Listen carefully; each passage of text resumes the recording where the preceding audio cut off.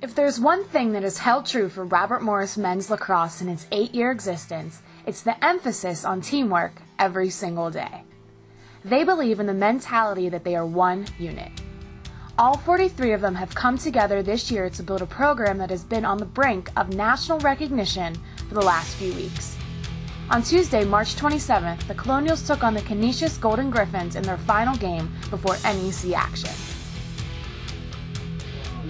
Hey fellas, remember we talked about making sure that we put our words into action here. We've been talking about making sure that we are ready to start the quarter from the very first whistle of the game, play all the way through the last. Remember we talked about self-control. Focus on the things that you need to be focusing on right now to do your job to the best of your ability, regardless of what that job is. Don't worry about anything else that we have no control over. Go out there and dominate every situation that you can. Got it?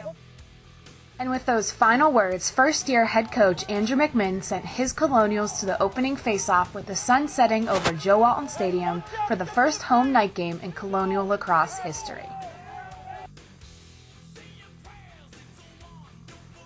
Canisius was first to draw blood less than 2 minutes into action, but the Colonials were quick to respond with the equalizer. Hey, we're on, Moose! We're on, Moose! Read your man! Watch that up high, he's getting high! Shooting the scout, fellas. Starting off shooting the scout. Shooting the scout.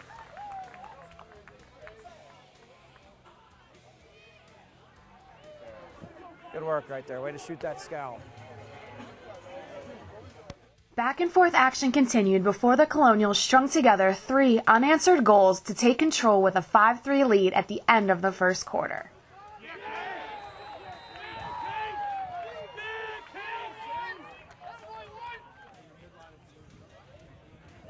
Hey, we can keep working out of those 15s and see how Moose is just wide open, so we automatically get the 2-on-1s. I mean, they give us the numbers right away without even having to dodge. Show! Show! Everyone's an option!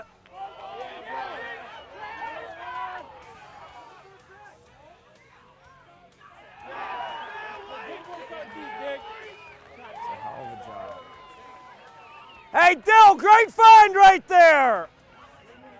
Good. Hey, fellas, much better job just starting out with execution of the shooting scout, number 1. I mean, much better job. You guys see when we put it there where we need to, it's going to go in the back of the net. You know, it's just not good at stick side or like at his head. We got to make sure we're shooting to the off stick side. Inside, I mean, we're shooting the scout as well, so just make sure we're doing that. Middies, you guys are creating transition right now. Just keep making sure that you are working in between the lines to outwork them and get up the field as fast as we can. Off the clears, off any defensive NGBs, we want to keep pushing those scenarios. It's a very high percentage right now that we're producing at, so keep pushing in those scenarios. Yeah. The Colonials tacked on 2 more to open the second before Canisius was able to counter.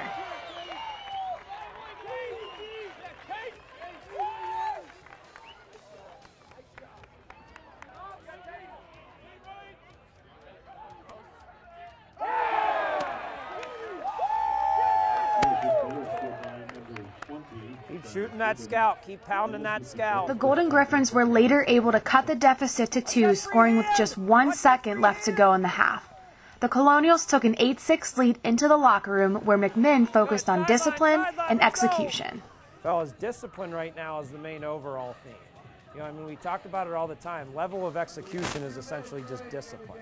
How much do you hold yourself to do what the game plan is? How much do you hold yourself to actually shoot the scout? How much do you hold yourself to not commit a penalty when you see a guy's back? How much do you listen to the coaches if they say, go do this? You know, I mean, we're constantly addressing it. It's discipline. Hey, fellas, let's make sure that we take care of everything in our control like we talked about at the beginning of the game. First and foremost, just your attitude and mental approach right now. Let's make sure we're focused and ready for every opportunity that we're going to see, and make sure you just keep focused on what you have control over. Don't get discouraged. Stay positive and keep pushing the scout as much as we can. Remember, we talked about the discipline and the level of execution. Hey, 30 minutes to work. 30 minutes to just work. As long as we work as hard as we can, we're in good shape. And the Colonials went to work right away, not letting the late first half Canisius goal affect them. They scored 2 more goals at the start of the third and didn't let their lead slip below 3 for the remainder of the game. Hey, good job right there, attack! After adding 2 more goals, the Colonials took a 12-8 lead into the final stanza, where McMinn wanted to keep pushing the attack.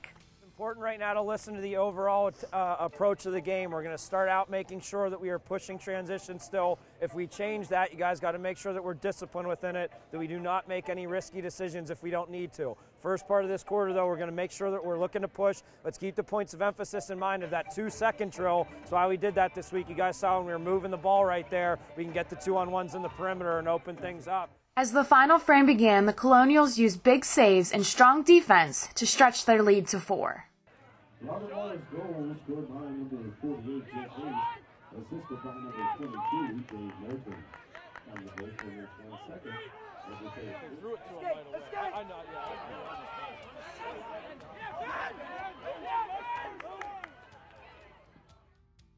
There it is. Let's go. 1 minute. Hey, 1 minute left.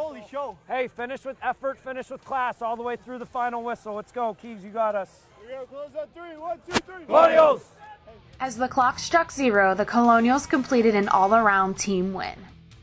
Every day, this team stresses not having a big response to the result of a game. They never get too high or too low. Their focus is on improvement and constantly finding ways to get better.